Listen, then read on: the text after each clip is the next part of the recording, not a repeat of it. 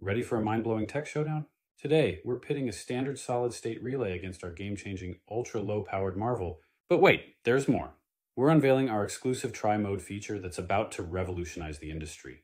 Imagine having 3 relays in one, adapting to your needs on the fly. Our new SSR doesn't just save power, it's a shape-shifting powerhouse. Watch as we demonstrate how it outperforms the competition in energy efficiency, versatility, and pure innovation.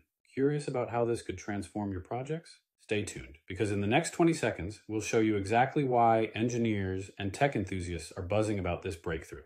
Get ready to witness the future of relay technology right here, right now. Here is the current solid-state relay that you can purchase online, and here is our ultra-low powered relay. We have a power supply that is connected to a relay that can control this small fan that is connected to a 110-volt wall outlet. We will then connect our ultra-low powered relay to the power supply and fan motor. We also have a few more items on the table: a fault isolation laser, a fiber optic cable, and an infrared chip, which we will discuss later. We are now going to turn on the power supply to power up the solid-state relay, which will turn on the fan motor. You can see the relay has received power by the red indicator and also as the fan motor starts to spin. We currently have 3 volts going to the relay. This relay controls the on or off state of a connected device by applying or removing the power source. We are now going to reduce the power going to the relay to see at what point does the relay turn off. As we slowly reduce the power going to the relay, you will see that the relay is no longer powered below 1.8 volts. We are going to next reduce the power down to 0.8 volts and connect our ultra-low powered relay. In order to be completely transparent, we decided not to edit out the removing of the wires from the first relay and connecting of the ultra relay to the power supply and fan. We thought it was important to see real-time the contrast between the 2 relays. After connecting the fan to the relay, we are now connecting the power supply to the relay. Lastly, we will move the cables out of the way. As you can see, the current voltage setting is 0.8 volts.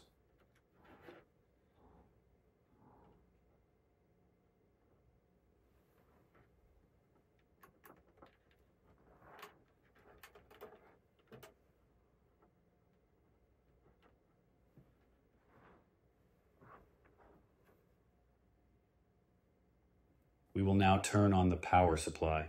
As you can see, the fan motor turns on with the relay only receiving 0.8 volts of power. The lower voltage requirement of our ultra-low powered solid-state relay is a big advantage over traditional solid-state relays on the market.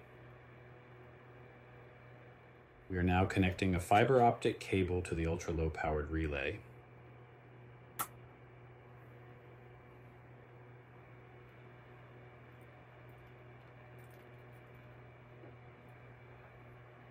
You're now connecting the fiber optic cable to a laser source.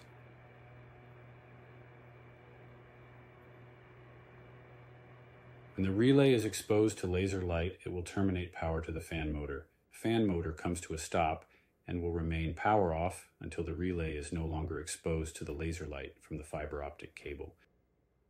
The laser light is removed from the fiber optic cable. The relay sends power back to the fan motor. Being able to control a relay through a fiber optic cables makes connecting and controlling an external device a breeze. We will now show another example of the tri-mode feature where we will expose the relay to infrared light. We have an infrared chip that we will power up.